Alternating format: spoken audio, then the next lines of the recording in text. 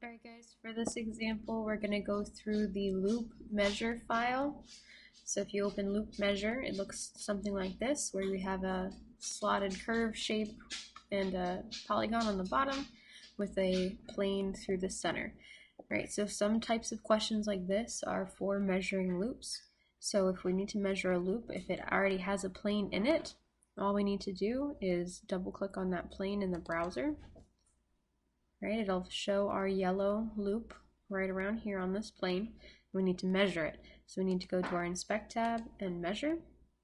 Right, to measure the actual length of the loop, we can click on the line, right click on the next one, select Other, and then select the curve loop.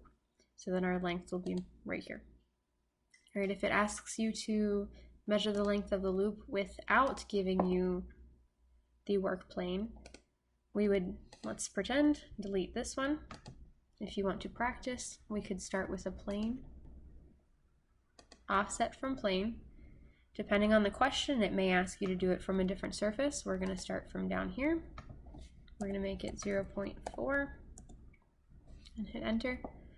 From here, if we start a 2D sketch on this work plane, usually remember you have to click on the edge or over here.